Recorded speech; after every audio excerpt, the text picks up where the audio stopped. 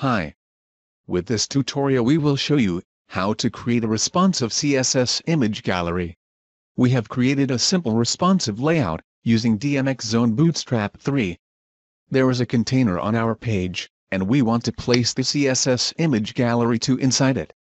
Click inside the responsive container on your page, and open the Insert panel. Select CSS Image Gallery 2. First, let's select our image source. We select Static. Choose whether to resize your images or not. In this tutorial we will resize our images. You can import a single image or a whole folder with images. Let's import a folder with images.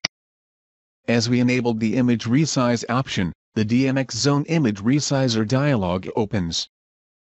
Select the source images folder and the destination folder. The destination folder should be located inside your site definition.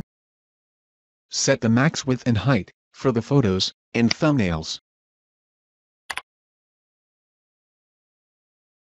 You can choose whether to crop the images to the specified sizes or not. Also, you can sharpen the images.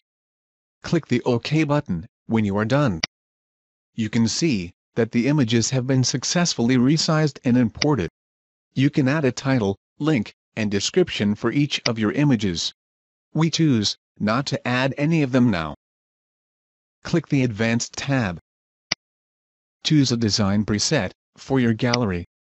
We select the default design. Set the width of the CSS image gallery to. We use 100% as we want our gallery to be responsive. You can change the gallery align option. Also, you can add horizontal or vertical padding. You can customize the slides options. We'll leave these options to their default values. Let's set up the thumbnails options. Select the thumbnails position. We want to have our thumbnails below the gallery, so we choose the bottom position. Add width and height for the thumbnails. And click the OK button when you are done.